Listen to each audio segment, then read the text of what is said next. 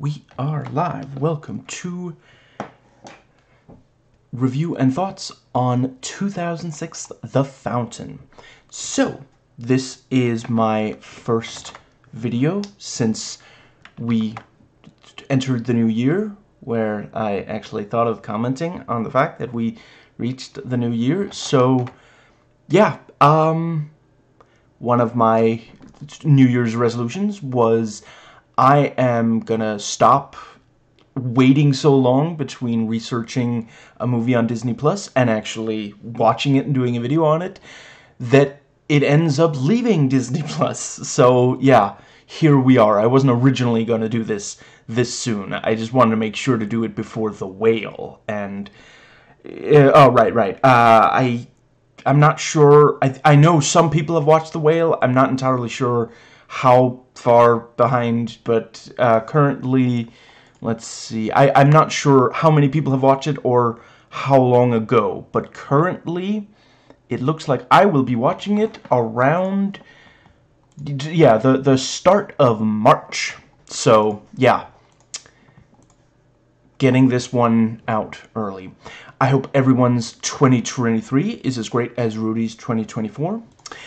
Apparently they're going to make a new trilogy of Strangers films. That sounds great to me. I'm very happy with the new Halloween trilogy. Not everything about them is amazing, but they're at least going places, exploring ideas that I haven't seen Halloween movies do before. You know, so I looked up the new trilogy on Wikipedia. Turns out there's a music video with the Strangers. It's called With or Without You, all one word, by Partial. So I watched it, and it's fine, but it didn't completely feel like the Strangers to me. Like, I thought I was going to get the Strangers, and instead I'm like, I don't even know these people. So, yeah, here we go. I'm going to start this video by telling you this was a movie that I really found to be average, and yes, I did understand it and appreciate the talent on display. And this video will have, yeah, there's going to be a lot of jokes in the first thoughts section. Actually, that one might be all MST3K. And I will get into some serious topics. If you're looking for a review that talks about, oh, the movie doesn't really hold up, it's been outdone by later movies, because of that, it's not that much fun to watch today. Whether you agree with that assessment or not, this is not that review. I will be going into the politics, though. And this is definitely one of those movies where you should probably watch it without knowing anything, but, you know, I'm gonna keep spoilers to a minimum. I'm probably not going to spoil anything at all in the review itself. So, I realize this video is long. I'm going to do what I can to make it worth your time. And yes, the review itself should be completely spoiler-free. If I decide to spoil anything, I will verbally warn before I do so, hold up an index finger, so you can mute and skip ahead until you see me lower my index finger.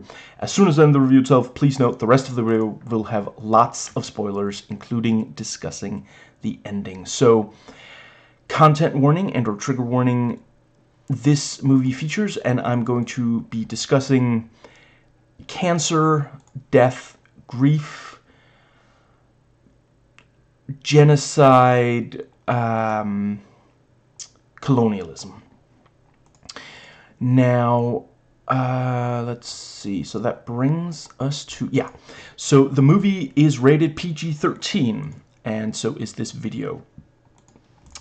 And if you love this movie, I'm not saying that you're wrong. We happen to disagree. That's all. And I'm going to try to make my case for why I don't love this movie over the course of this video. Definitely, if you do love the movie, you might not enjoy the first thoughts section. Like I said, it's mostly going to be MST3K, and this is one of those videos where I gotta make sure to say, just because I'm MST3King does not mean I don't think that what I'm watching is, like, I still appreciate the talent that went into making it, but this is very MST3Kable, so, yeah. Or riffable, if you wanna go that way. So, let's see. Right, so I think this is my fourth viewing of the movie. I watched it in the year 2011 was my first viewing, and then I watched it again maybe 5 years ago by now. Maybe less than 5, but yeah. And wait, I guess that makes this the third view. Right. Yes, I believe this is my third viewing. And let's see. And I will say, like, you know, when I feel like each viewing I slingshot to the other end of the spectrum, you know, of how good I think it is, or if I particularly enjoy watching it. Like, I enjoyed watching it this time, for sure. Right, I forgot to note that. I'll really quickly write, because technically that does have spoilers, so really quickly, let's see. It is that the... Yes.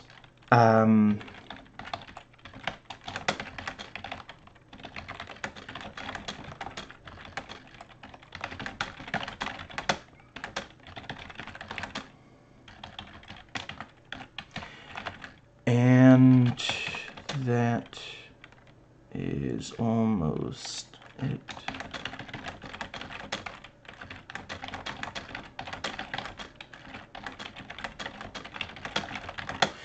Okay, so that brings us to the plot. And I think, yeah, the IMDb one is quite... Yes, so... As a modern-day scientist, Tommy is struggling with mortality, desperately searching for the medical breakthrough that will save the life of his cancer-stricken wife, Izzy. Now, I've heard that some women love this romantic aspect, that Tom can't bear Izzy dying because he loves her so much, he can't live without her. That's great. I don't want to take that away from anyone who really appreciated that. So, yeah. Let's see. Yeah, so...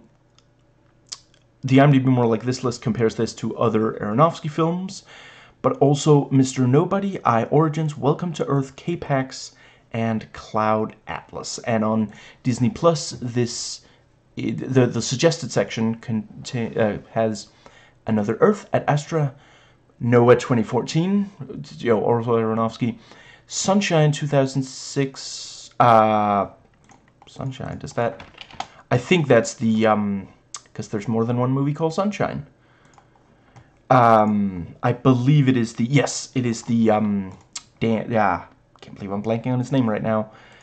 It is the Danny Boyle movie. Never Let Me Go from 2010, The Longest Ride, My Cousin Rachel, and Water for Elephants. And, yeah,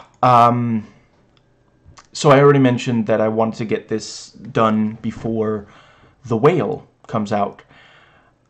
I've been meaning to do a video on this for years, but for a while I felt like, do I really understand enough? So I did my research.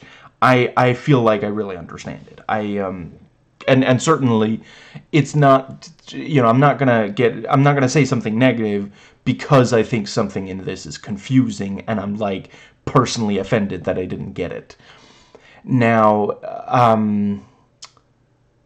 yeah, I guess I could say apparently some critics think that this is about time travel, and some, you know, YouTubers despise that theory, which is also like, I don't really understand how you watch this and come away thinking, oh, time travel movie.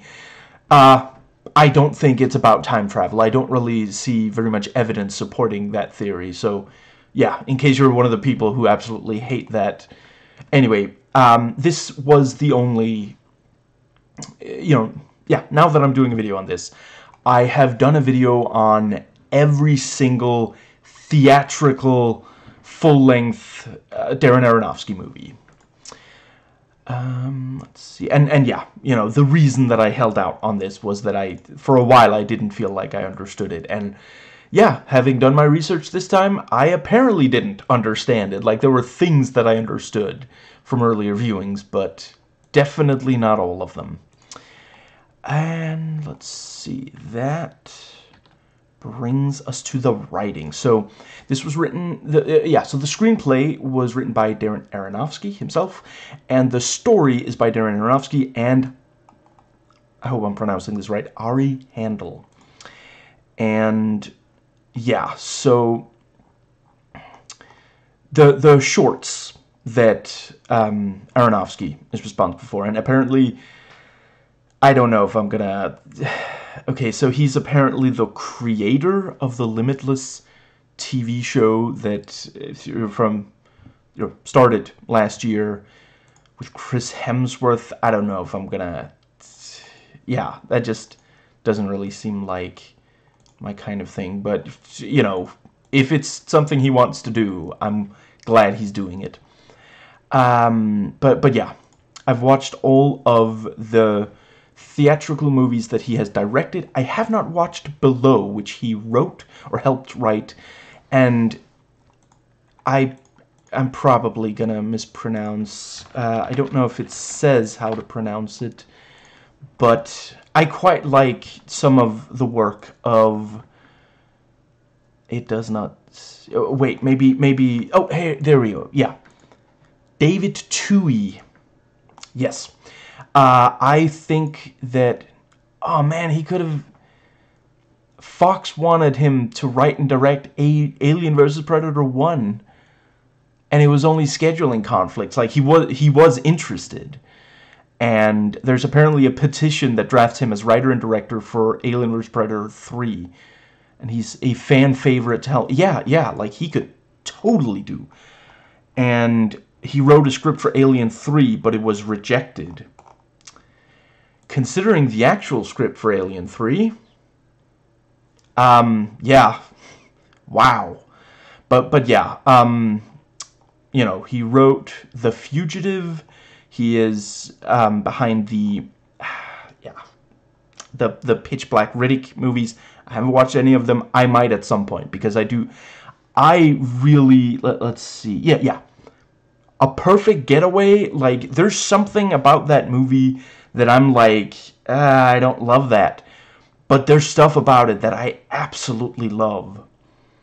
Right, and he wrote Warlock. Yeah, I am a fan of his. I like, oh right, yeah, The Arrival. Not the best thing ever, but I liked it. Yeah, anyway, let's see. And yeah, so Ari Handel, right, he is also he also helped create Limitless with Chris Hemsworth. He helped write Noah, This, and he plays a Kabbalah scholar in Pi. So, yeah, and I think he was like in special thanks to list. I just got done watching, yeah, you know, since I own Pi and Requiem for a Dream on DVD, I just watched those. And I believe he was thanked. I might be misremembering, but I think Ari Handel was thanked in the Requiem for a Dream end credits. So, yeah. And it is like, let's see. Yeah, I think I might talk some more about Ari Handel. But yeah, so, IMDb trivia. According to director Darren Aronofsky, the film is inspired by the philosophical sci-fi films 2001: A Space Odyssey, The Matrix, Latin American writer Eduardo Galeano's fantasy story Memories of Fire, and the epic biography fairy tale Once Upon a Time in America. Now, I have not watched Memories of Fire, but the rest of those, I gotta say, are better movies than this. If you want visionary director who has things to say, makes his own 2001: Space Odyssey, I'd say you're better off with Nolan's Interstellar. Yes, a saccharine as it gets. And definitely make sure you watch the original 2001: Space Odyssey. Just to make clear, I'm not saying there's anything wrong with making another version of it. And yeah, I think Interstellar is good, bordering on great. It's not Nolan's best. And the film draws from Jewish Kabbalah, Mayan mythology, space travel, and brain surgery research. And let's see. Right, so there's a bunch, I copied in a bunch of stuff from Wikipedia. Let's see. Right, he actually, yeah, he was working on this movie as far back as 2000 or 2001. You know, so yeah, it took a while because it only came out in 2006. Originally, Brad Pitt was going to be the lead. And let's see,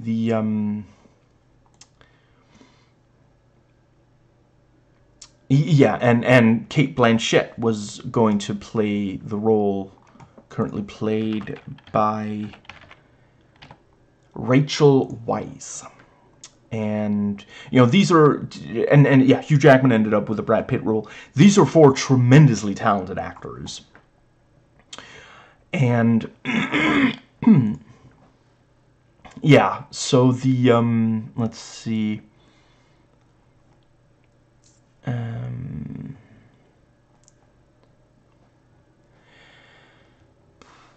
Yeah, so originally it was going to have a budget of $70 million, and yeah, Brad Pitt, you know, asked for screenplay revisions, and he didn't get those, so he left, yeah, he left the project 7 weeks before the first day of shooting. And, you know, he went to do Troy, Wolfgang Petersen's Troy, which I definitely think is a better movie than this. And, yeah, the studio threatened to shut down the project. And, yeah, Aronofsky sent the script to Russell Crowe, and they ended up working together on Noah later. Crowe was worn out from completing Master and Commander, The Far Side of the World, and yeah, they actually, yeah, they ceased production.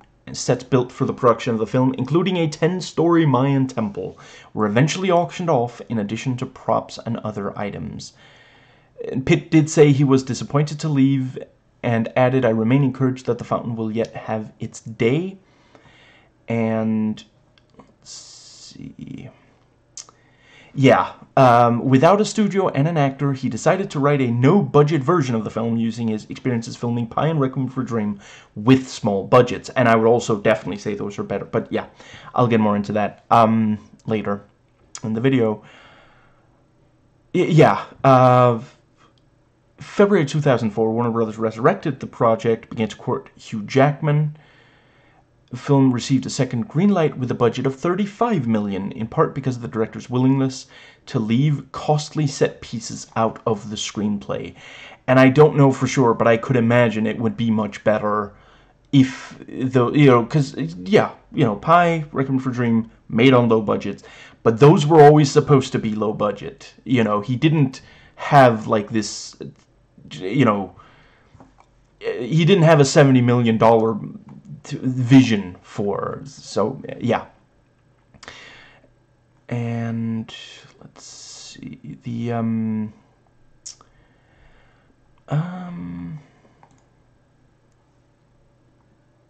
yeah, when Aronofsky saw The Matrix in 1999, he considered it a film that redefined the science fiction genre. He sought to make a science fiction film that would explore new territory in the genre, like The Matrix, Star Wars, and 2001: A Space Odyssey. And let's see.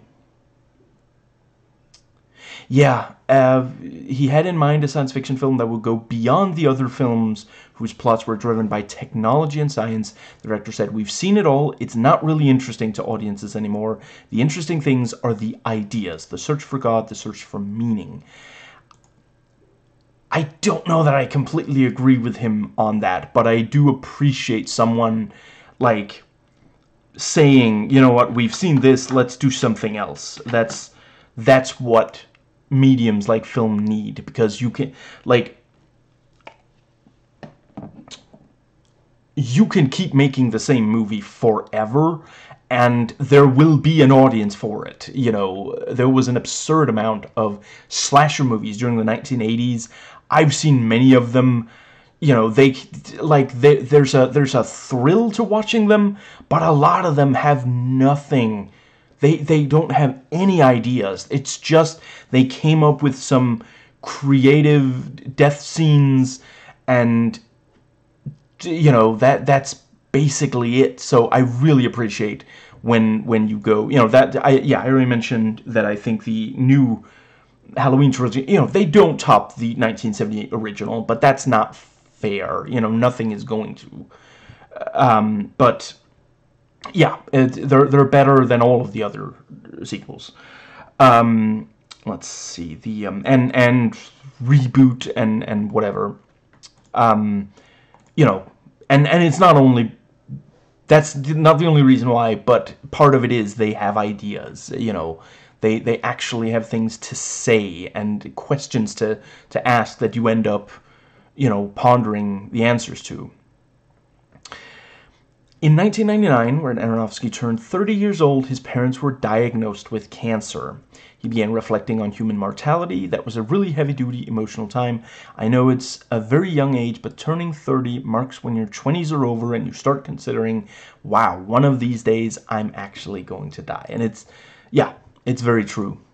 While his parents overcame cancer, he began to focus on the concept of a young man saving a loved one from a life-threatening disease. He shared the concept with Ari Handel, his undergraduate school roommate at Harvard University. Handel earned a PhD in neuroscience from New York University, but was uncertain about a future in neuroscience. He recalled the discussion. Darren and I just started talking about the story.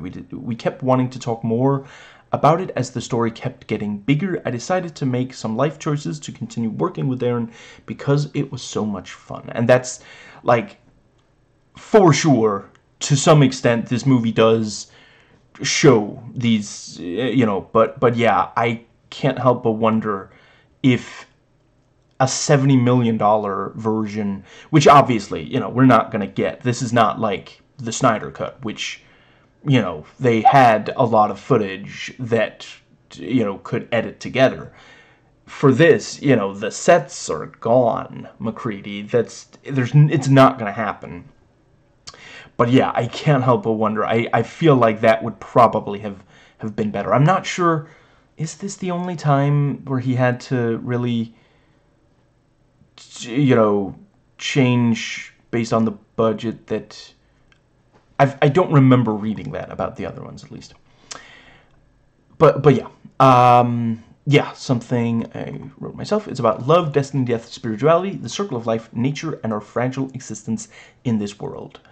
You won't completely know what's going on until the end, and it leaves things open for interpretation.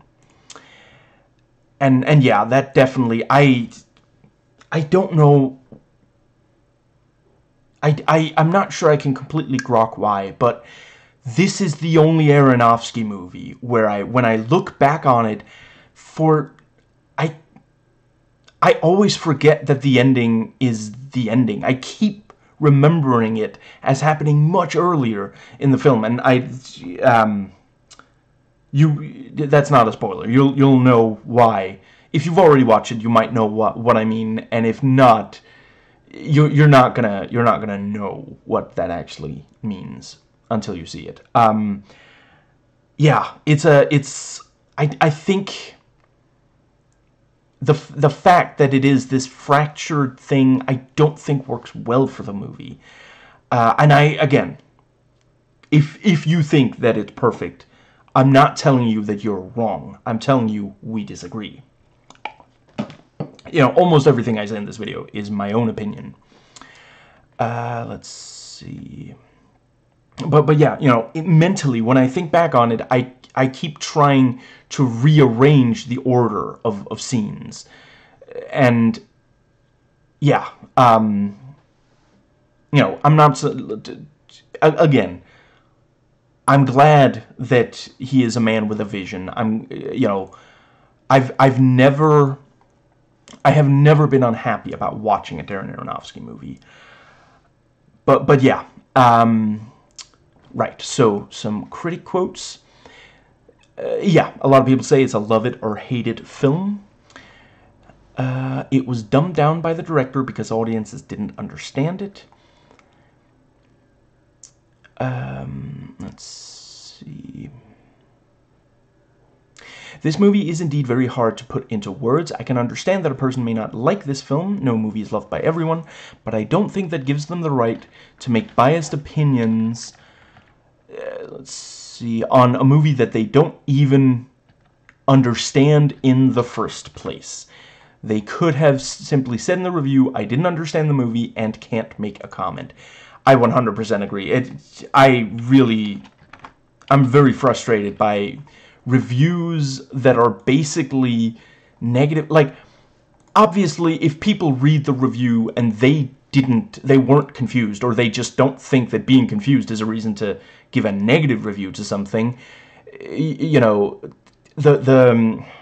even if you don't read the reviews, if you only look at what people voted, a lot of people voting, giving a very negative rating to a movie because they didn't understand it, or it just wasn't their kind of thing. I hope that we end up really getting away from that as a culture, as a movie-going culture in the West, because it is really it's a problem. Like, there are excellent movies that have a lot of downvotes because it was different from what people expected, and just, yeah. And let's see. Yeah, so one user review said, I think the people who don't like the movie and give negative reviews are the ones who didn't understand it and don't like to think about deep topics. I am certain that I understood the movie. I love thinking about deep topics. I don't like being contrarian. Given that I spent 6 months watching my mother deteriorate from cancer without being able to stop the cancer until it killed her more than 20 years ago, and I still haven't completely dealt with my feelings on it, it seems like I should be the ideal viewer for this. And I don't particularly like this movie. You know, I love the work of Hayao Miyazaki, Akira Kurosawa, Andrei Tarkovsky, Stanley Kubrick, David Cronenberg, and everything else Aronofsky. Again, haven't watched The Whale yet, but yeah. And this is not the only user reviewer like that. Some people seem to think that the only reason that people might not like this movie is because they don't understand it, and that all that is necessary is to explain their view of the movie. To be clear, this movie is not bad because it is a puzzle, because it is difficult, or because there are a lot of different ways to interpret it. No one is stupid for not liking it, though I do think we have a problem in Western movie culture, especially America, where if a movie is confusing, it's likely to get negative reviews from general audiences, and sometimes also critics. Now, let's see. Rough around the edges, it's difficult to tell what's real and what's just visual parallel. And, but yeah, you know, for sure, before I finish up talking about the writing, there are ideas here, and I really appreciate that. It's something that you can, you know, I looked at a bunch of different reviews, and I did, you know, read what I could about, like, what, you know, what Aronofsky, well, Aronofsky himself has not been, he's been fairly tight-lipped, as he is wont to, you know, he doesn't love explaining his movies necessarily. But yeah, you know, reading various interpretations of it and such. And yeah, there's thought put into it. It's difficult. There are things about it that I can only really talk about once I get into spoilers that I think are problems for it. So, you know, if you just want that, skip ahead until the second what's it called? Thoughts section. And let's see. Yeah, so moving on to the direction. So yes, this was directed by Aronofsky, who, you know,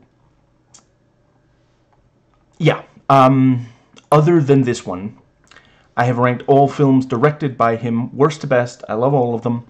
Pi, Requiem for a Dream, The Wrestler, Black Swan, Mother, and Noah. Yes, I realize not everybody agrees with me on those last two picks. And yeah, you know, grieving is one of those universal and yet taboo things. We will all do it at least once in our lives, if not for people, then for pets. So it's extremely important to do it well in media. And I definitely do appreciate at least one interpretation of this, you know, does do it really, yeah, does do it quite well. And that is, like, when you read positive reviews, like, I don't think I read a single positive review that felt like, oh, you know, this person didn't really understand it, they're just afraid they'll look bad. I feel like people who liked it but didn't understand it at all, it seems like they might just not have really submitted reviews, like, you know, but again, the negative ones, some of those did understand what it's doing. But yeah, when you read positive reviews of this, like, a lot of them, it is basically that it really worked for them. They understood it, and it moved them. And I definitely, you know, again, that was, I think that was probably, well, let's see. The first time I watched it, I didn't understand it, but I did feel somewhat moved by it. The second time, I understood it a lot better, wasn't particularly moved. I think this is one of those movies that, for a number of people, once you've watched it once, like, this is maybe a movie, watch it once, watch it with someone who you can discuss it with and who's going to have, you know, be able to bring things to the conversation, and then, you know, consider maybe not watching it again, because when you watch it a second time and you know what happens in it, then it can really, you know, it's not going to play as well. And that's, again, that's not a bad thing for a movie.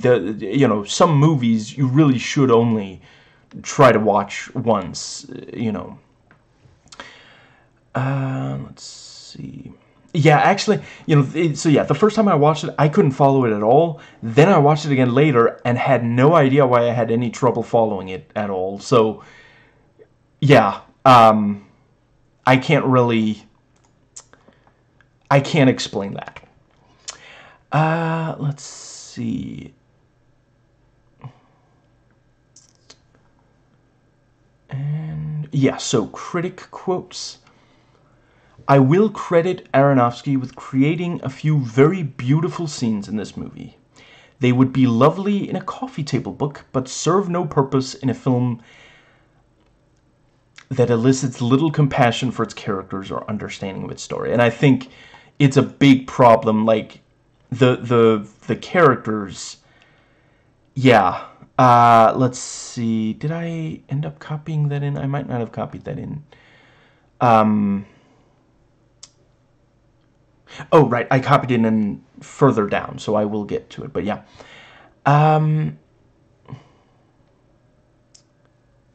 Not for everyone, but not for the usual reasons. I don't think it's a question of getting it or not getting it, but more a question of how much you are willing to go with it. It's not without its problems, it feels twice as long as it is, and it's like being in a state of intense mourning for the duration.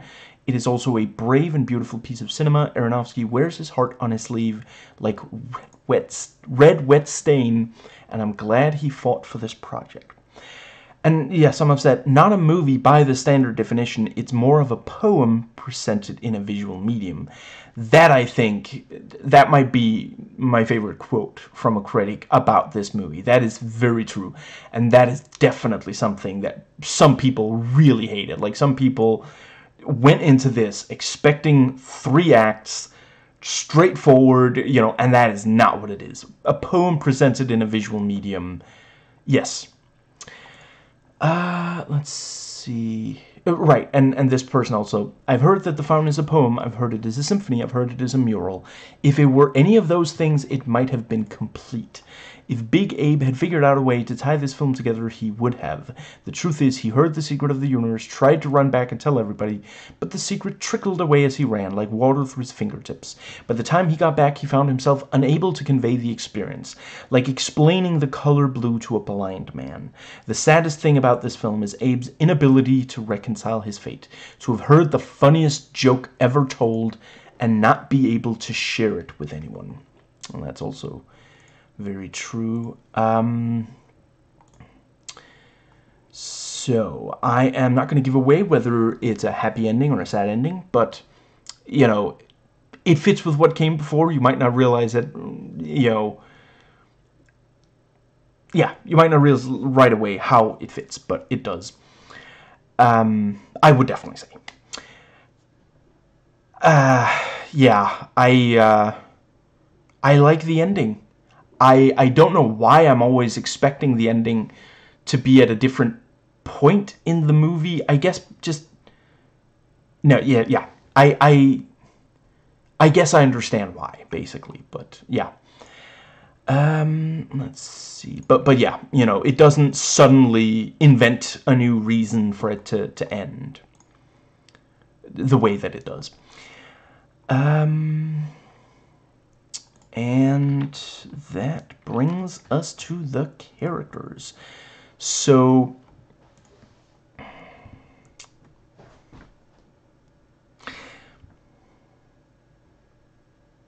I'm not entirely sure that I think... Yeah, I think I'm gonna... There's some stuff about characters that I'm going to be talking about once I get into the... Let's see... Yeah.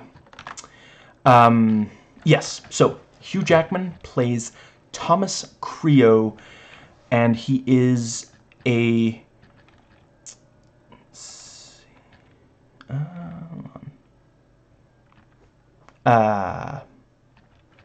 Okay, yeah, he's, you know, a doctor who wants to save his wife. And let's see. Yeah, and according to IMDb trivia, Tom's last name is Creo, which means I believe, I think, in Spanish.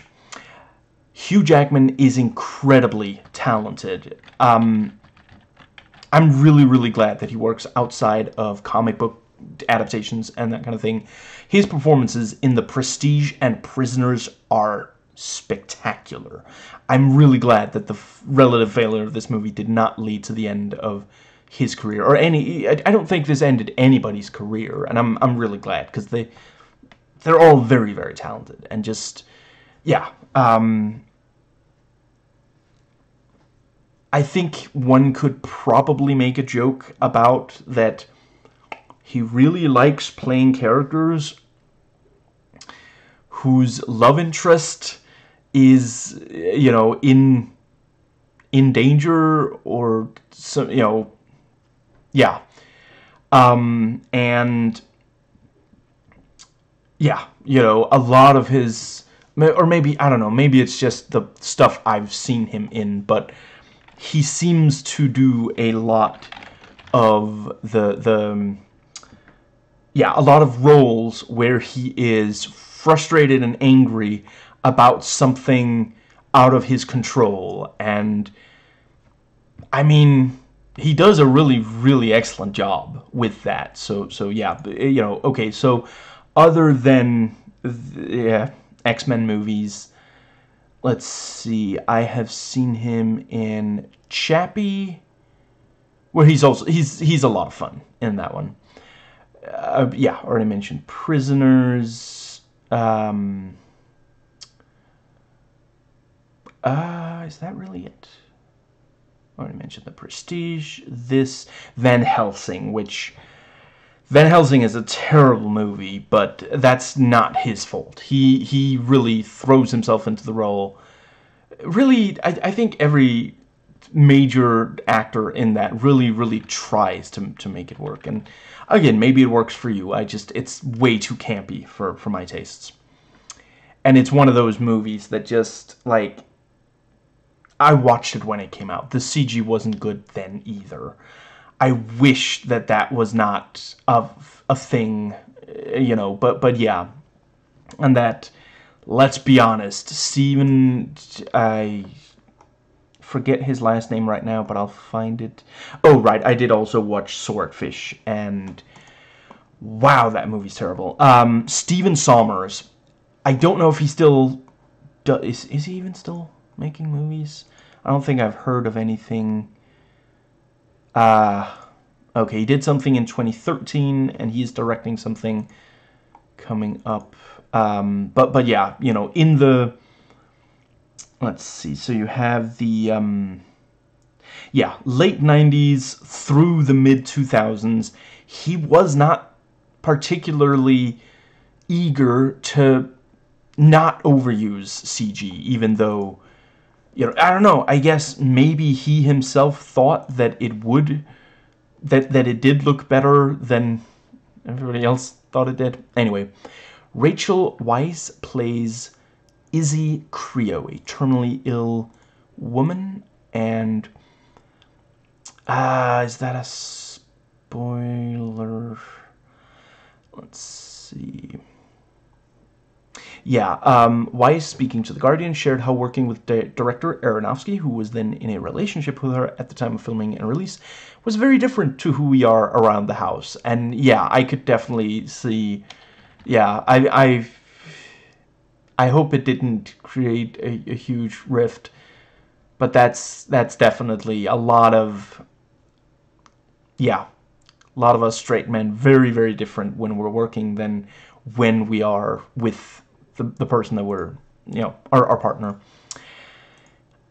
And yeah, she doesn't, there's a very specific reason for why, but she is not given the easiest task, and I think she acquits herself rather well. But, you know, I would say that it is, ultimately it is a bit of a waste of her talent. Jackman gets a bit more to chew on. And unlike, you know, Van Helsing and such, it's not the scenery. Ellen Burstyn plays Dr. Lillian Gazzetti, and I am never unhappy about seeing Ellen Burstyn in a Darren Aronofsky movie. She also doesn't have a lot. Yeah, a lot of the major actors in this really don't get that much to do.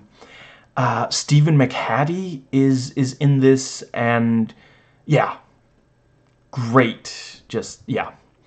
And Mark Margolis, you know, at this point, I don't think Darren Aronofsky was really willing to make a movie if Mark Margolis couldn't appear anywhere in it.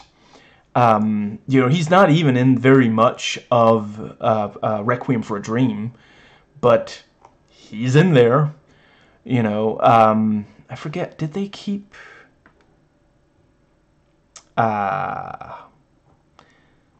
let's see, so the next one would be Wrestler. Oh, right, he is in Wrestler. Black Swan. Is it maybe... Did he appear in Noah? I think that might be what I was thinking of. He is not in Noah. And he's also not in Mother or the Whale. Now, and Cliff Curtis is also in this, and you know, he's also always great. Now, one critic noted, because of the budget, they couldn't reshoot scenes, get as many takes as they wanted, and that's why some of the acting is wooden, and that makes a lot of sense to me. And so yeah, there is some diversity in this. You know, I mentioned Mark Margolis, and I can't believe I already forgot his name, Cliff Curtis.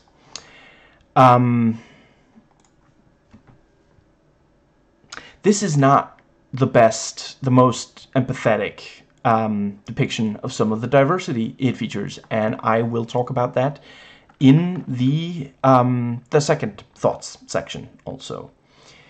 Now, let's see.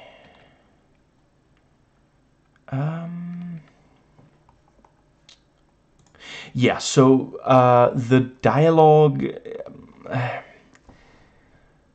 at times it feels very, like, it's very much that there was there are things that have to come across through the dialogue. So sometimes you have people saying things that are a little weird, or phrasing them in weird ways for it to work for the overall thing.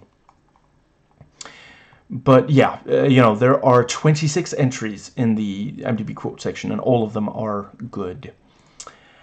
That brings us to the cinematography, which is handled by Matthew Libatique. And yeah, that's right, yeah, he also did The Whale. He also did Venom, but someone had to. Let's see, is he... Yeah, he did Noah, Cowboys and Aliens, which, if nothing else, is well shot. Black Swan. So yeah, they have worked together on other things. Did they work together before this? Let's see. Yes, Requiem for a Dream and Pi were also collaborations between. So yeah, clearly, you know, he shoots stuff the way that Aronofsky likes. And yeah, you know, I feel like this is one of those movies. What was it Mark Twain said? A great book is something that everybody is supposed to have read, but nobody wants to read. I feel like this film is one of those where thinking back on it or hearing other people discuss it is more appealing than watching it yourself, because it looks really good, but when you sit down and watch... Now, yeah, so one critic quote about that. Ugly, monochromatic, it looks okay, but not good. It was popular at the time, but does not fit the movie. And yeah, I wish I had a really strong counter-argument, but it's absolutely true. It is one of those things, the moment I saw it, now I can't unsee it. So the editing was handled by Jay Rabinowitz, and let's see,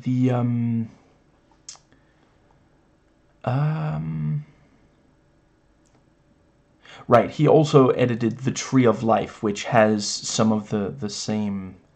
Yeah. Haven't watched that one, but I hear it has some of the same. You know, this is a movie I wouldn't have watched if not for Aronofsky, so I'm probably not watching... Yeah. Yeah, that's right. He also edited Requiem for a Dream. Did he edit Pi? He did not edit Pi, apparently. He edited 8 Mile. But yeah, the editing is a big part of why the movie is like it is, and as such, I don't know that I can necessarily say that I personally like it, but, you know, trying to take a step back and see it as, you know, well, as a critic, it is very, very well done. There is some... The movie has this... What's the word? Without spoiling. Let's just say there's some very creative editing, which is, of course, you know, at this point in... You know, in Aronofsky's career, creative cinematography and creative editing were a big part of his style. You know, I forget, I feel like, does he maybe tone it down for Wrestler? I forget, but yeah, you know, at this time, it was a really big part. And yeah, if... It's the kind of thing where, you know, really, if you find yourself early on not liking the editing, you know, if you're watching it by yourself and no one's going to be hurt by you not finishing watching, if it bothers you early on, you may want to stop watching, because it's not gonna, you know, it's not equally out there throughout the movie. That would be just beyond exhausting, but it is not going to... It does like that kind of editing, and, you know, yeah. I can't really claim that it's not effective. I don't personally find it as effective as, for example, Requiem for a Dream, which, you know, yeah. I'm not one of the people who love that movie just because, oh, you know, that I haven't seen that editing before, because when it came out, like, apparently a bunch of teenagers were saying, oh, best movie ever, because it has editing that, like, you know, I forget, was that what they call... I think they called it hip-hop editing. And I'm not saying the movie is good just because of that, but I do think he uses that editing to really strong effect. That brings us... So, yeah, the box office... The budget was $35 million, and the box office was $16 million. So this was very much a box office bomb. And I mean, in a way, like, it's kind of... It's wild that he actually... He wanted this in regular theaters. Like, I could understand, like, this movie if it's, like, specifically for, like, the art movie crowd, you know. But no, this was released as a normal theater, you know. Yeah, because it's really not. It's nowhere near as, like, I don't know if you want to call Pi and Requiem for a Dream mainstream, but a mainstream audience can get a lot out of those movies, you know. And yeah, some of it was filmed in just Montreal or Philadelphia, but some of it was filmed in Guatemala. And let's see, that brings us to the music. So yeah, this was the score was composed by Clint Mansell, and yeah, you know, they like working together, and you know, that is, like, the score really is great. I'm a big fan of Clint Mansell, especially for these. So yeah, let's see, Black Swan, Wrestler,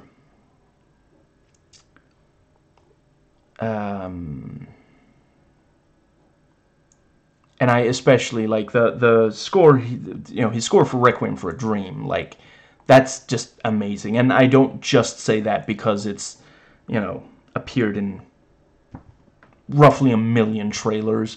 It legitimately is very, very effective. Now, there are 46.5 minutes of the soundtrack here on YouTube, and yeah, it's worth listening to, you know, without... Yeah. Yeah, some say the score is the best part of the film. Yeah, maybe, yeah. The score deserved an Oscar. Clint Mansell and the Kronos Quartet have again provided the score, and if anything, it's better than the fantastic Requiem for a Dream soundtrack. Again, this may be because the subject matter of The Fountain was so much more palatable, but it seems to flow a lot smoother than the previous film. Strongly impacted soundtrack score by Clint Mansell and Scottish rock band Mogwai. Clint Mansell's beautiful and imaginatively conceived score, an elegant work of experimentation performed by Kronos Quartet, Scottish rock band Mogwai, speaks volumes more about what the characters feel and how their triumphs and tragedies affect their emotional states than any of the dialogue in the film. Very true, in my opinion. Right, so yeah, some people did not particularly like it, saying Mansell has no classical training. The score is too simple. They should have used classical music that's evocative, like the movie Tree of Life. And a different person said, I agree it's simple, but it helps me focus on the drama. Now, let's see, that brings us... Yeah, the pacing really, like... Some people will, you know, if you are fascinated with what you're watching, then it doesn't feel slow. But if you're frustrated and feel like, what, you know, where's the story? When is the story gonna, like, really take off, like I'm used to in an American movie? Yeah, you're probably, you know, that's when it feels like it's twice as long. Like, again, you know, this time sitting down, I knew pretty much everything I was gonna get out of this movie. It didn't feel, yeah, it felt its length. Maybe it felt like half an hour longer, but it did not feel twice its length. Actually, yeah, I'm not sure I've ever felt that it was twice its length. The first time I watched, I was just like, and I think that's something, like, I'm not saying, you know, oh, I'm special. You know, my father taught me to appreciate great cinema, and I acknowledge a lot of people don't have that. They aren't taught. They see a lot of American, like, some American movies are amazing, but a lot of American movies are junk food. And if all you ever have is junk food and someone prepares a gourmet meal, you're not going to be able to appreciate it. But yeah, the movie is 90.5 minutes long without end credits and only 97 long with them. Let's see. I haven't prepared, but I guess I could see if I can really quickly find a point that I would say you should give it at least that much time. I suppose, yeah, maybe give it until 35 minutes in. If at 35 minutes in you do not care to see what happens in the rest of it, then you might as well stop watching.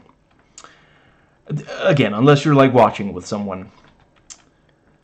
And yeah, so the best element is tied between the metaphors, the spiritualism, and the visuals. And for sure, for some people, you will want to own it. You will want to be able to rewatch parts of it. And yeah, so for me, the worst aspect, I just don't really, like, it engages me on a spiritual and an intellectual level, but it does not engage me on an emotional level, and that is not something that I don't say that lightly about a Darren Aronofsky movie. You know, some people say that, oh, he goes way too hard for the emotional, you know, side, and I get that for sure. Don't, if you're already, like, a little sad, or, you know, if you feel like you maybe need a pick-me-up, don't watch a Darren Aronofsky movie. Don't, you'll regret it, you know. And yeah, again, I'm not saying his movies are better than ones that aren't as intense, you know, ones that are more subtle. But yeah, yeah, I think I'm gonna make sure to write that in case I need it in the future. Engages on a spiritual and intellectual, but not emotional one. And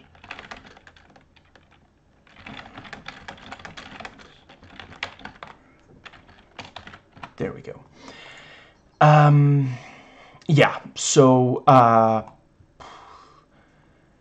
that's not how everybody feels. And I really don't, you know, I really want to underline, if you are someone who watches this movie and it just really gets to you, I'm glad. I'm glad that you have that. I don't want to take it away from, you know, this is not a movie. I would never tell someone, you know, that that the movie is terrible and shouldn't be watched, or shouldn't, you know, I make this review to help, I'm trying to help people figure out if they would be, if it's something they would like or not.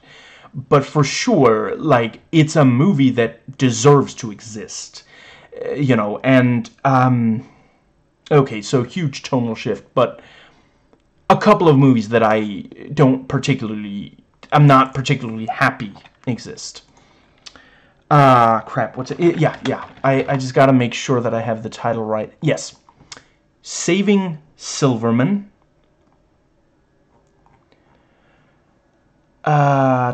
Wait, is that a different? Huh. Maybe. Crap. Because I don't remember the title offhand. And it's not that I have something inherently against Dennis Dugan. I think he did a great job on the original Problem Child. Like, if you haven't watched that in a while, like, I'm not saying it's a good movie, but it's effective. Like, if you know, it's a kid's movie, and it's basically about mayhem, but it's pretty well-directed mayhem. Like, it's shot and edited well. There are some great reaction shots in that movie. Like, just yeah, you know, if you haven't watched in a while, and you don't completely remember, but you feel like, oh, I kind of like that, give it another shot, because it's legitimately, yeah. Okay, so I guess that wasn't, the other one was not directed by Dennis Dugan, but I remember there's someone, apparently isn't the, it's not that writer, is it the other writer? Crap. Okay, I am going to, there's more than one Bride Wars?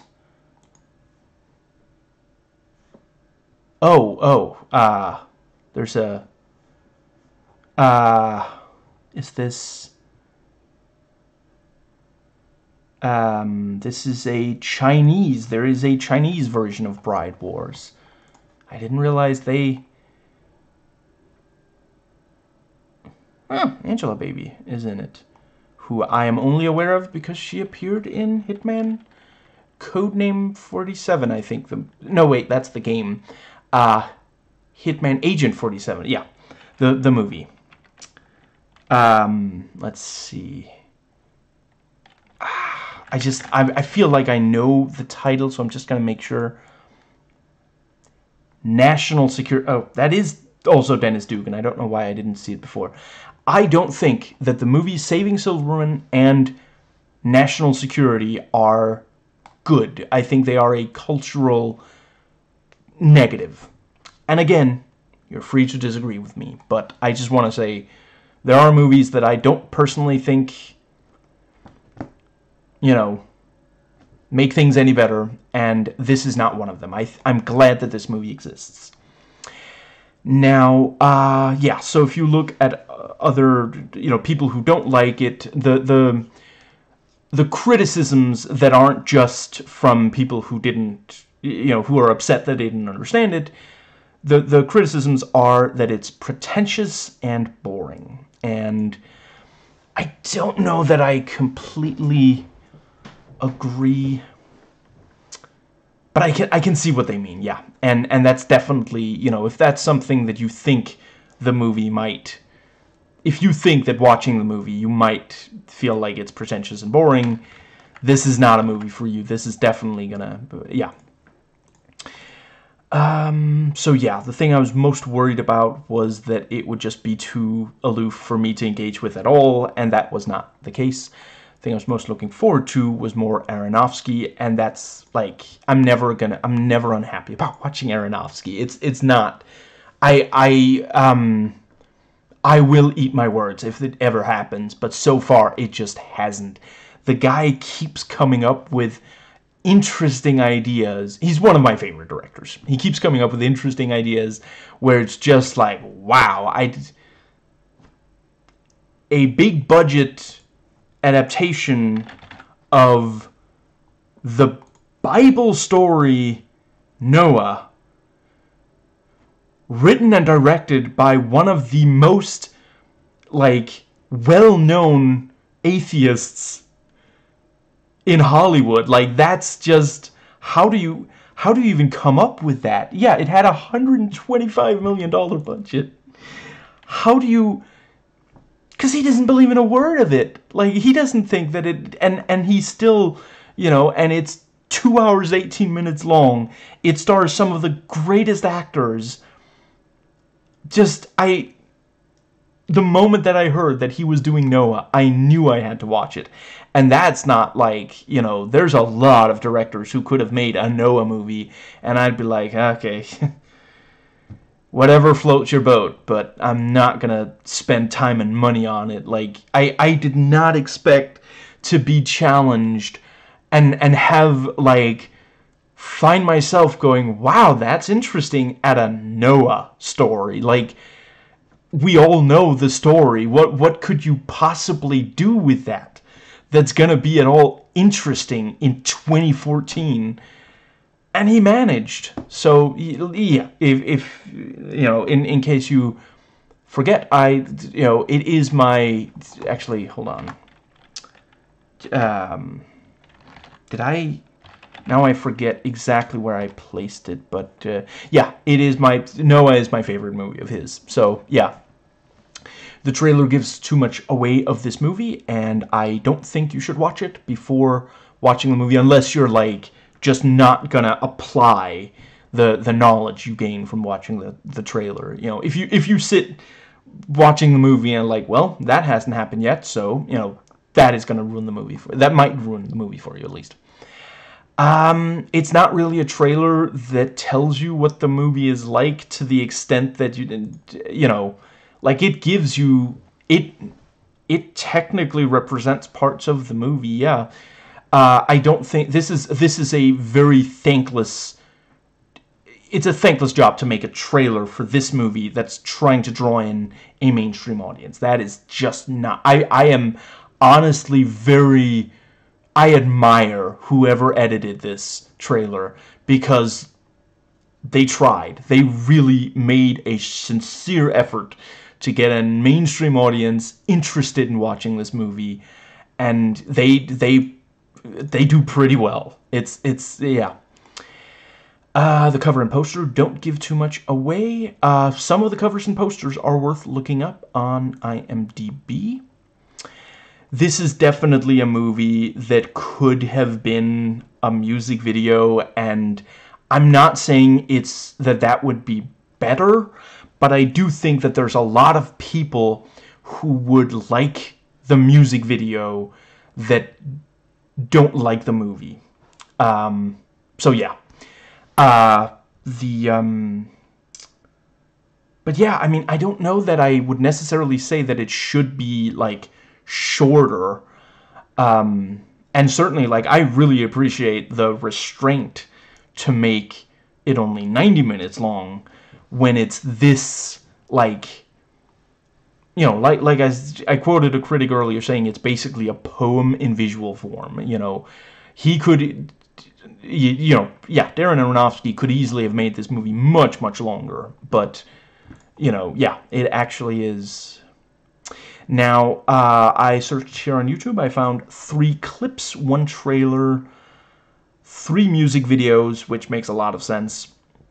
All of them fan ones, I believe. 2 tributes, 12 review analysis, 2 documentaries, 3 reactions, and actually also the commentary track by the director, which is free because they wouldn't let him do one for the DVD, so he recorded one in his living room and put it on his website. So that's, yeah. Have I said yet that I love Darren Aronofsky in a, you know, no homo, but just like, as if there's anything wrong with homosexuality. Yeah,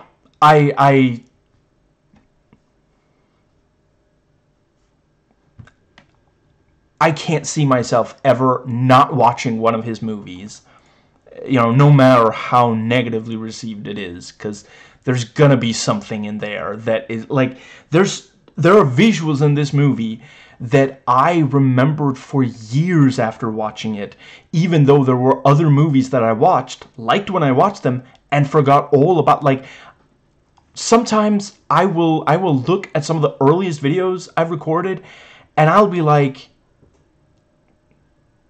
I watched that movie? I don't even remember that.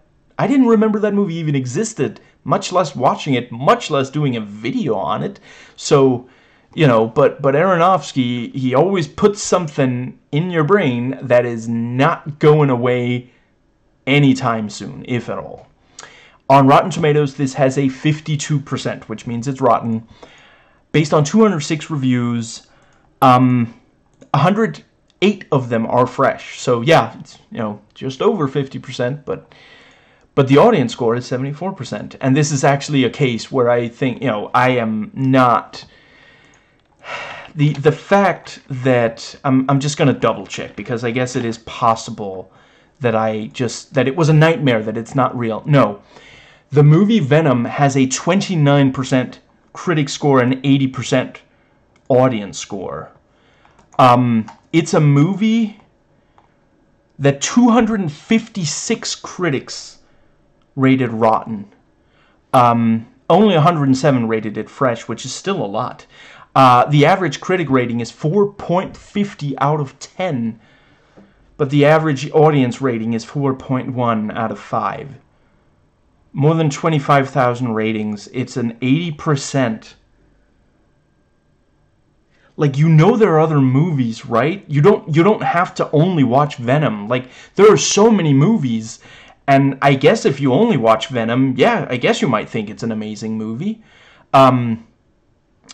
Anyway, that's a case where the fact that there is such a discrepancy between the critics' score and the audience score makes me lose faith in humanity a little bit. Not as much as the two Dennis Dugan movies I mentioned, but a little bit. But this movie, I feel like it makes a lot of sense to me that, yeah, 74% of the 250,000 plus ratings by audiences, that's positive. That makes a lot of sense, and I feel like this is maybe also a movie that you especially seek out if it is the kind of thing that's really going to work for you. Because once, if you watch the trailer, you're going to be misled. But if you just hear what the movie is like, you're either going to steer clear or you're going to, dive in deep. And, yeah.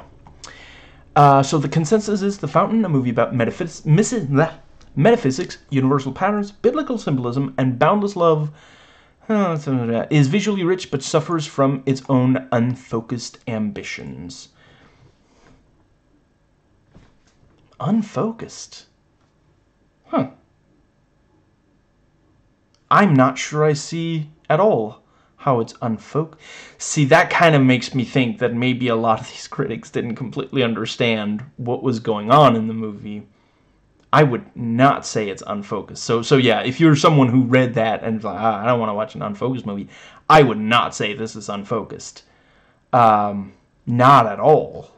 It's kind of the opposite of that. Wow. Okay, I read that like weeks ago when I started preparing this video. I completely unfocused. Yeah, I gotta say, I really feel like that's born out of a misunderstanding of what the movie is trying to do. Anyway, the average user rating is 3.8 out of 5, and anything over 3.5 out of 5 is considered positive on, that makes it, so yeah, 26% out of the 100%, since it's 74% positive, 26% voted lower than 3.5, basically, is how they added up. On Metacritic, it has a 51 critic score based on 36 critic reviews, but the audience score is 7.9 based on 555 ratings. Yeah, that does, again, make a lot of sense. And again, it doesn't mean that everyone loves. Yeah, and, of the 36 critics, 15 are positive, 14 are mixed, 7 are negative. Now the user, wow, yeah, okay. So of the 500, now it's 556 since last I copied it. 435 of them are positive, 54 are negative, 67, 54 are mixed, 67 are negative, and. Yeah, sorry, short fuse, I guess. Yeah, 196 people submitted reviews, so that kind of tells you how it's a movie people care about, basically. Wow, I forgot this number. There are 1,043 IMDb user reviews for a movie from 2006. There are movies that are more recent that have way less than that. So yeah, that's a pretty good level of engagement, is what they call that in the scientific field. Yeah, without spoilers, there are 783. I read the top voted 100, including spoiler ones, since I knew before this viewing. Right. Yeah. Okay. So, of the top 100, the ones most popular of IMDb user reviews, 15 gave it 1 out of 10. So there is still a chunk of people who cannot stand it. 2 gave it 2 out of 10. 4 gave it 3 out of 10. 5, 4 out of 10. 1 gave it 5 out of 10. 3 gave it 6 out of 10. 5 gave it 7 out of 10. 7 gave it 8. 19 gave it 9 out of 10. And 36 gave it 10 out of 10. So that is still, there are still more that really love it than, yeah. Did I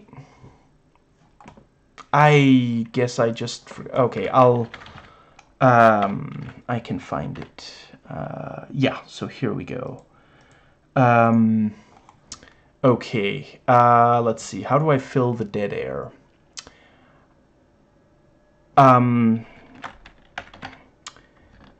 In total, there are 291 links in the IMDb external links section. Holy crap. Only 110 of them are in English and work. So, yeah. Okay. Yeah, and this has a 7.2 out of 10 on IMDb based on 240,443 votes. Yeah, so 21.2 gave it 8, 19.7 gave it 7, 17.7 gave it 10, 14.3 gave it 9, 6.3 gave it 5, 3.3 gave it 4, 2.3 gave it 1, 2%, yeah, 2.0 gave it 3, 1.4 gave it 2. So that's still a lot that gave it very low ratings. And it was nominated for 39 awards and won 9 of them. So let's see.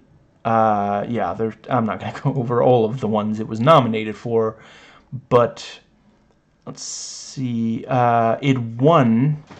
Yeah, Clint Mansell won a Chicago Film Critics Association Award, or a Kafka, if you will, for Best Original Score, and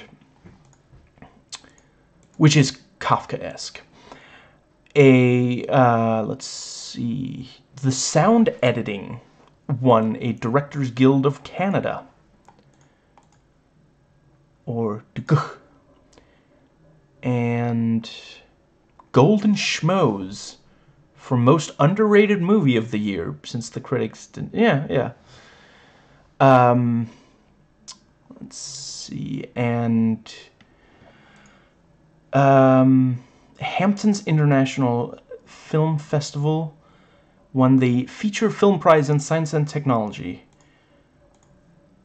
and it was one of New York Film Critics Online 2006 Top Films of the Year.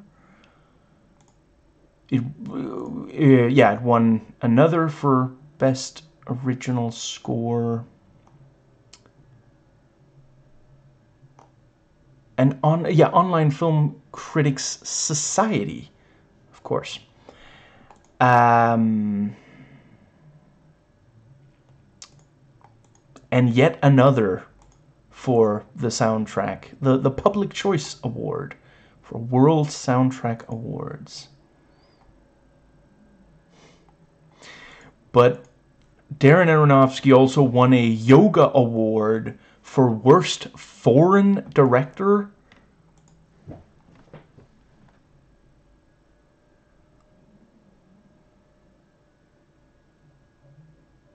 To each their own, I guess. Let's see.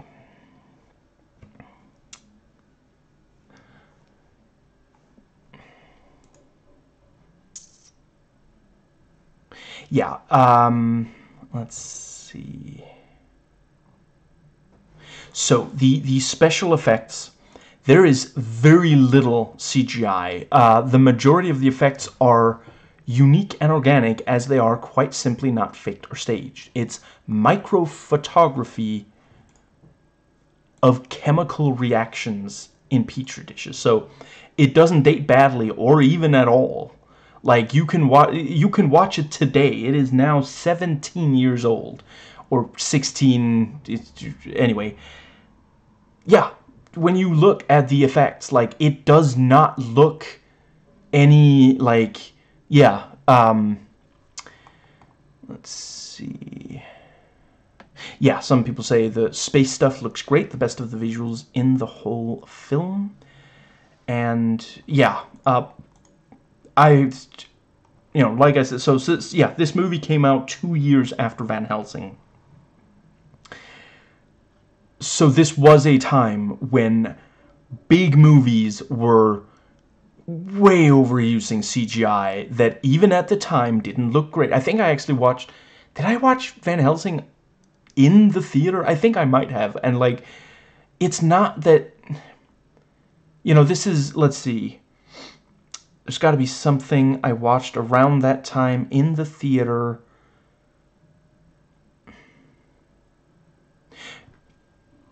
Actually, yeah, I'll just refer to the... this does such a much better... It's a much better decision to just...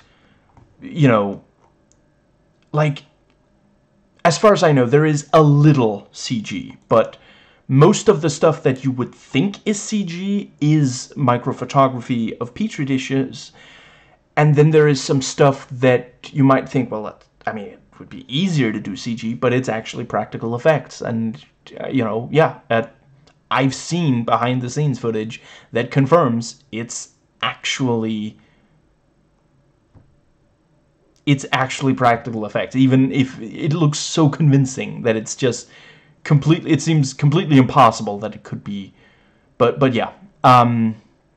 Let's see. I will put, I think, 2 links, yeah, in the description box to other videos that I think are worth watching on it. So yeah, I'm not sure about other countries, but here in Western Europe, you can stream this movie on Disney+. It does not have any special features, but, there are some for free here on YouTube, so, yeah, if... so, I suppose... Yes. I rate this 7 quests to conquer death out of 10. So, yeah.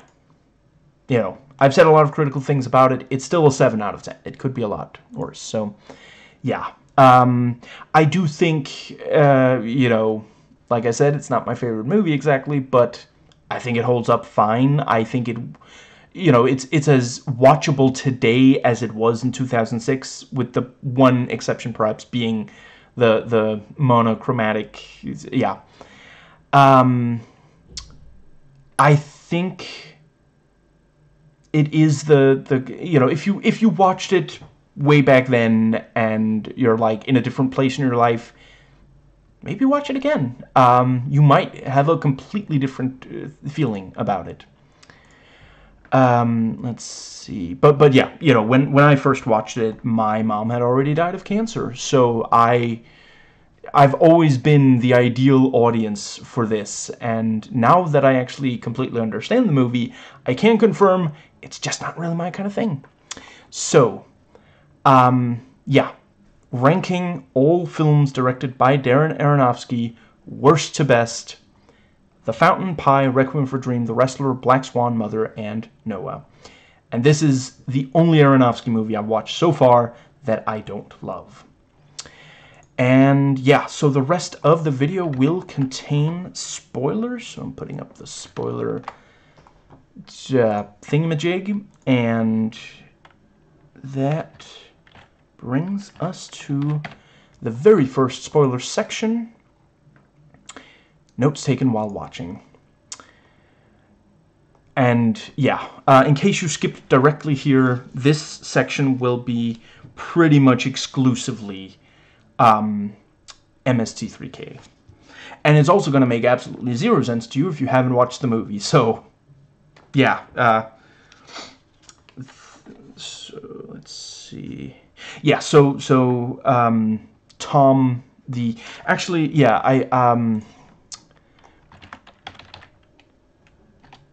I might, unless I forget, I think I will be referring to the 3 characters played by Hugh Jackman as Head Tom Kistador, Chief of Tomcology, and Top Tom Knot.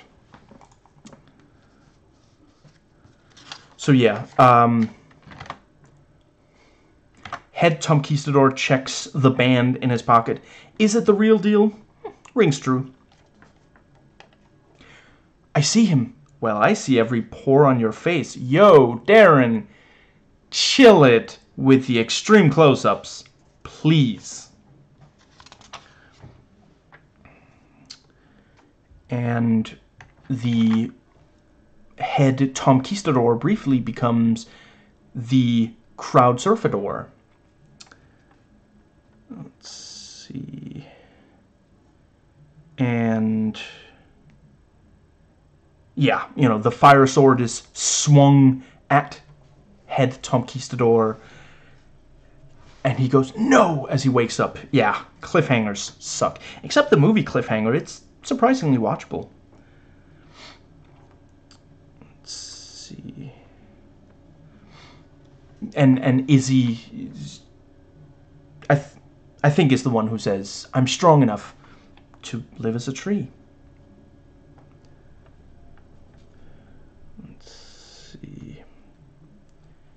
And, you know, I forget his, I'm going to find the actor's name real quick. So that Ethan Suplee, Manny, Beardo, comes up to Don and says, Tom, we can operate on Donovan now. One sec, I gotta turn to get some really obvious Jesus symbolism with the door. Done. Let's go.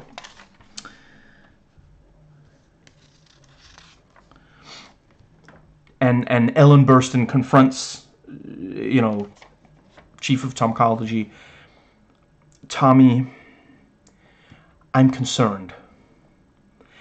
I think the medical talk in the previous scene lost like 70% of the audience.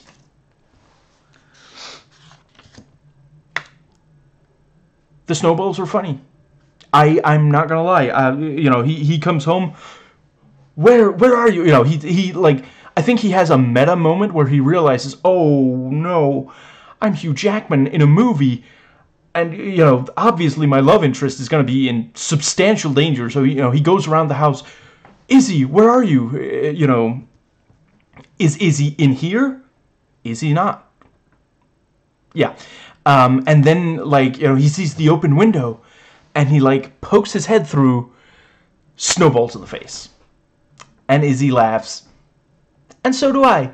That was legitimately funny. And I think he appreciated the humor of the situation as well. Like, that is not what he did not see that come. That's like a prank type of joke, really. You know, it just, you know, he's like, oh no, you know, what has happened to my wife? And snowballs to the face. Just, yeah. Let's see. And you know, as they're going back in, you know, she also, that's when he throws the snowball at her, and he's like, you have to come in, you're not safe out here, you know, and snowballs to the face. So, you know, I can see why they like each other. They have, you know, under the right circumstances, that their sense of humor is very complementary of each other, you know, and and he realizes, where's your shoes? It's keep on your toes and a cool head. It's not keep your toes cool. And let's see, yeah, and I like, she sees that his wedding ring is off, and so she asks, is she a redhead? Like, he must be cheating. That's why he doesn't have the wedding ring on. And then she says, if you can't wait, you can't wait. Because she's dying and he wants to move on. So he's having sex with redheads, taking off his wedding ring. I suppose she realized at some point having a sense of humor wouldn't kill her. That's what the tumor's for. And let's see. That's how I cope. That's how I cope with the cancer death. Is humor. Let's see. Yeah, and Tom is on the phone. What happened? You wouldn't believe me if I, you wouldn't believe me if I told you. Honestly, I can't believe you, Tom. Film is a visual medium. And we see Stephen McHattie self-flagellating. That's actually how he reacts every time he loses his keys. And I swear, this movie is like 30% Tom being frustrated at stuff not going as he wants. Like, sit down and actually count how many times he goes, no, and, like, knocks something over, or is, like, angry that things aren't, yeah.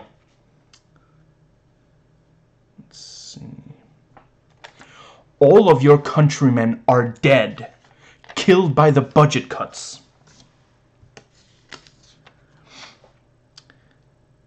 And, Chief of Tomcology was reading about head Tom Kistador, and he, like, suddenly, is distracted. The EKG machine is beeping. I hate when someone's death keeps me from reading a good book. Which is why I usually just keep reading. What? They're not gonna know. And he says no like 9 times, and then don't die, don't die. Honestly, I have long since lost track of counting how many times I've shouted that at Plant Life. And that is it for this section. So, that brings us to the final section. Notes taken before watching. So, let's see. I am really glad that, I might have already said, but yeah, I'm really glad that Darren Aronofsky, he felt like he had something to offer here. I'm glad he got to make, it wasn't completely the movie that he originally envisioned, but he did get to make some,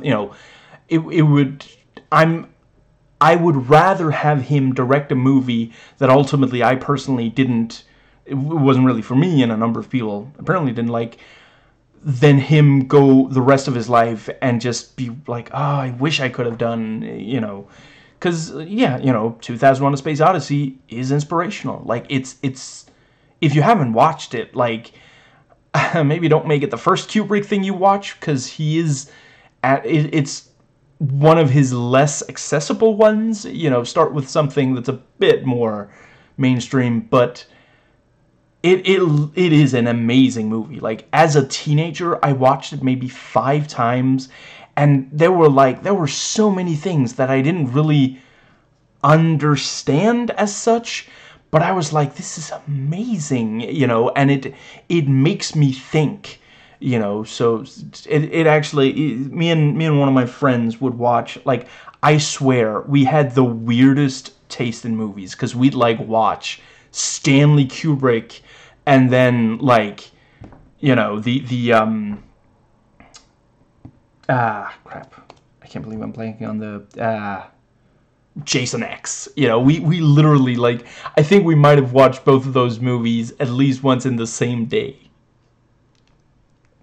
I don't know. I know you're asking, and I don't have an answer for you. I have no idea why it was such these extremes. You know, I mean, I can still watch Jason X today, but like I'd rather watch something that, okay, that's not true.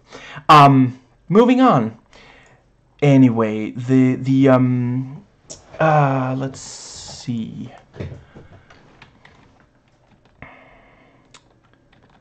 That brings us, let's see. Yes, so some critic quotes. Yeah, this person gave it a 9 out of 10. This film has really hooked me despite its flaws. Tommy and especially Izzy are too broadly drawn as characters. In the DVD commentary, Aronofsky admits he wanted them to be archetypes, so their love story lacks the little details and specificities that might have made it really emotionally vivid and put the film over the top for those critics who hated it for the complicated and ambiguous trio of timelines. Really, the movie isn't about Tommy and Izzy, but about Tommy and his own denial of death. Izzy's mortality is just a vehicle for Tom to confront his own, so it's another movie in which the female lead is basically a masculine projection, and that maybe is its real flaw. Let's see.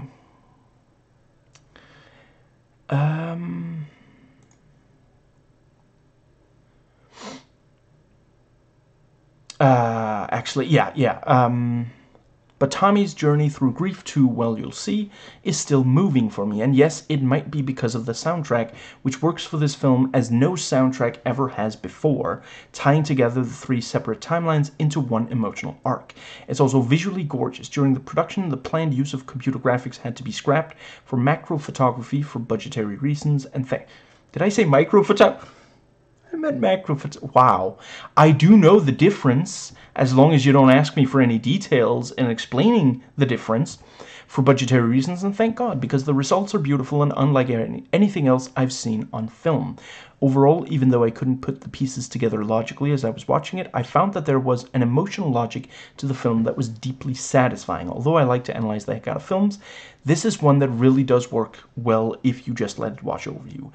I think this movie would have been like, if, yeah, something that really keeps me from loving the movie as much and engaging with it emotionally is the fact that they are just so broadly drawn. Like, I know almost nothing about these two people other than that she's okay with dying. He doesn't want anything to die ever, and he's like an oncologist. Like, that's basic. Like, I can't tell you very much. You know, in the future scenes, he's at peace with the idea that you know, yeah. In the past, he is willing to die. I guess all three of them are willing to die for Izzy. Well, maybe not so much Tomcologist, but yeah, just there's just so little for me to latch on to with the characters, and I think that would have, because I am passionate about all other major characters in Darren Aronofsky movies. You know, I feel like I know who the mother is in Mother. You know, there's enough little quirks to her character that I feel like you know, she's like, I could construct a conversation with her in my head, and I just don't know. Like, I get that it's drenched in the cancer thing, but I mean, what were they like before? I mean, presumably he wasn't so obsessed before the cancer, and you know, Darren Aronofsky likes, you know, obsessive characters. I feel like the rest of them, I understand better why, you know. Yeah, I mean, I suppose we don't really know who, I'll have it in just a few seconds, I'm certain. let's see, there we go. So, in Pi, the lead character is named Maximilian Cohen. I feel like I don't know. I know very little about Max before the headaches, before the obsession, but I still feel like there's a little, just enough for me to latch onto and just really get into the character, and that's just not the case here. Like, who was Izzy before she became, before the cancer, so thoroughly took over that she knew she was gonna die and she was ready to die? Like, I know who my mother was before the cancer. I know, because, yeah, cancer changes people. It just does, and not only physically. I know who she was in those last months, and I know who she was before. And if I only knew what she was like in those last few months, she wouldn't be as important to me as she is. I feel like, and that's also the thing, but part of the reason that he made the movie is that he started to think about his own mortality, and he wanted to try to cope with that. He already knew who he was before that, but so he got into, okay, we're only going to focus on that. I'm not asking for much, just a few brief little, what did Izzy like other than, writing about conquistadors and researching conquistadors? Like, was she an author? Like, does she have, like, multiple published books that are all about her diving deep into understand? Like, it doesn't have to be a big part of the movie, but just have, like, maybe he, yeah, just, when they talk about the book, maybe he asks, is it like, mention one or two other titles of hers? And she maybe, and she says, no, back then I was this and that.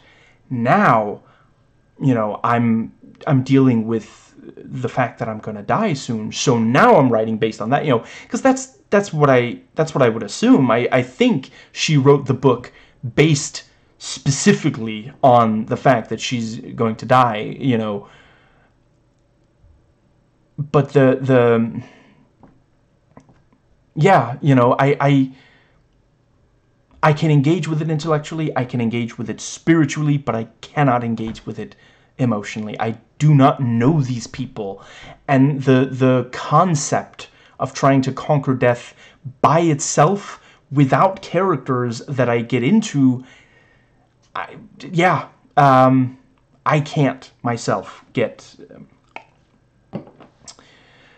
Now, let's see.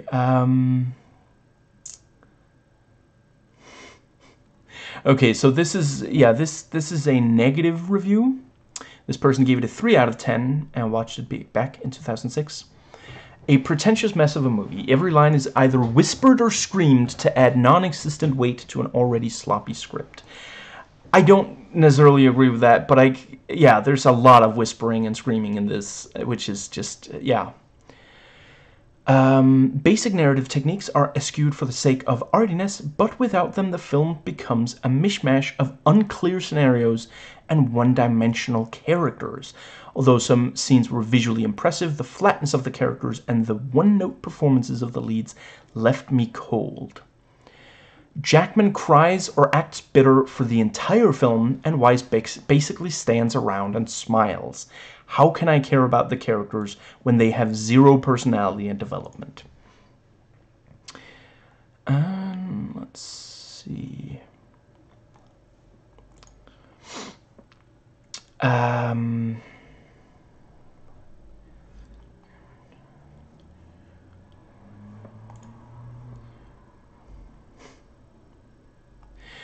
And this is where he completely loses me. Giving the audience no explanation of the who, what, where, when, and why of a scene, and forcing them to sort out the details, is plain irresponsible.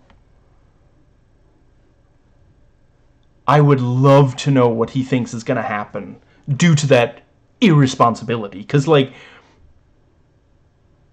let's see, if you're irresponsible about watching your children enough, they might get hurt. If you're irresponsible with the economy, you know, yeah, we're seeing what... Shit, now I sound like I'm blaming Biden for the don't I? Anyway, yeah, if you're irresponsible with the economy, that can have significant... I do not blame Biden for the, you know... Honestly, if Trump were president, things would probably be worse. He finds a way to make things worse. Irresponsibility without consequences... I mean, is that even irresponsibility? I feel like... Anyway, let's see. Those who like it feel smart, and those who don't are made to feel stupid or inferior in some... That's it. It's irresponsible because he's afraid that some people might feel stupid for not getting a movie. I've never seen a film so convinced of its own importance. And let's see. And the movie is hurt by its own ambition. And this is also a really... most of the movie is two people talking in reverse shot. I hate to say it, but yeah, that's, yeah. Let's see. I don't know how. Yeah, okay, yeah. I'll go over. So basically, the two major theories I've heard are, one, that the past story, Mayan story, is real, and that all three stories have the same two lovers reincarnated. And the second theory I've heard is the past is a story written by Izzy, the future is what Tom imagines in the present and only the present is real. And, you know, basically, it's visualizing what Tom thinks of, like his gradual processing of how he feels about her death. Now, let's see... Right, so this was actually, yeah, I wrote this based on a previous viewing, and I didn't really feel it this time, but I guess I'll go, yeah. One of the first things that struck me while watching this is that when it jumps between the different lives that the couple have led, while it did not make it difficult for me to follow the narrative, did completely prevent my emotional engagement with the individual generations. Maybe the idea is that I'm supposed to be emotionally invested with the overall quest, but the first small chunk of the first generation that we see had me getting emotionally invested in the two people in the generation. When it cuts to another generation, basically it has to start over on getting invested. Maybe if the movie actually, yeah, let's see. The movie does immediately make it about the quest. Yeah, I think it failed to also make it about the people. I felt much more while watching Eternal Sunshine of the Spotless Mind, which is also a movie that jumps around. I'm not saying that every movie needs to have me deeply engaged with the characters. Certainly some of Cronenberg's movies don't have that effect, and I still consider them great. But the movie spends a lot of times with these three sets of characters and tries to mine pathos from them. That's why it's a problem. And I'd also say that Stanley Kubrick, like Darren Aronofsky, has been called a cold, detached, calculating director, and there's definitely truth in that. But whenever Kubrick was trying to get me emotionally engaged with characters and situations in his movies, he succeeded. And here is a movie where Aronofsky fails. And again, it is the only one. And again, you know, I'm not saying it fails for everyone. The Tarkovsky movie Solaris also has a futuristic space sci-fi twist on personal drama between a man and the woman he loves, and her survival is important to him. That one is a success. This one is a failure, again, to me.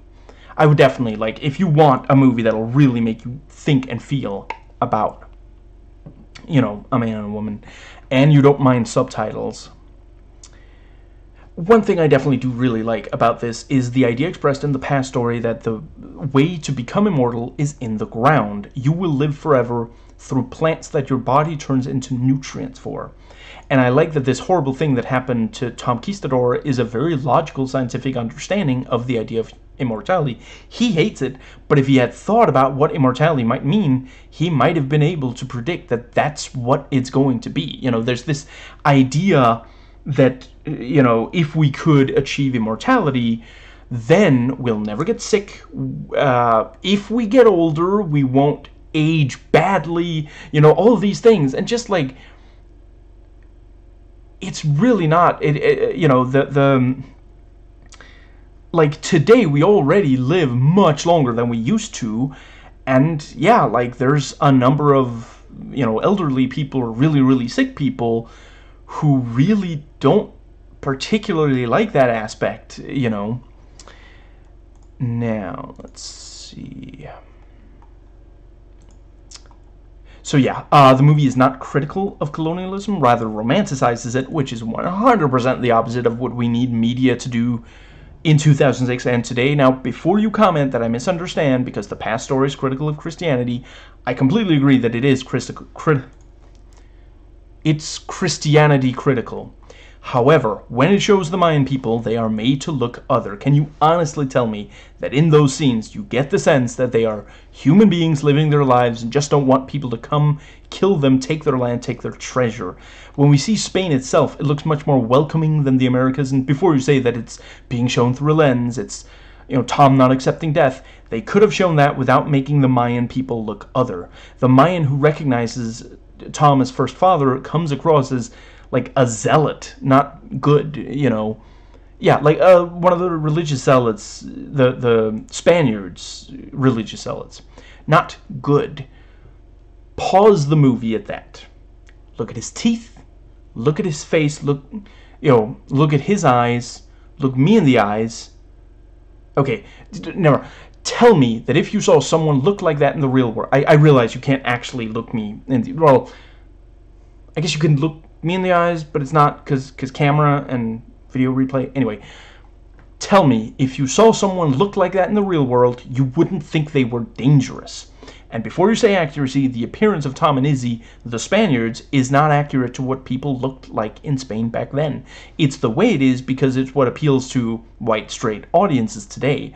Requiem for a Dream is specifically very carefully filmed and edited to put us in the perspective of people doing something that is very harmful to them without losing our sympathy for them. The same could have been done for Tommy the Conquistador.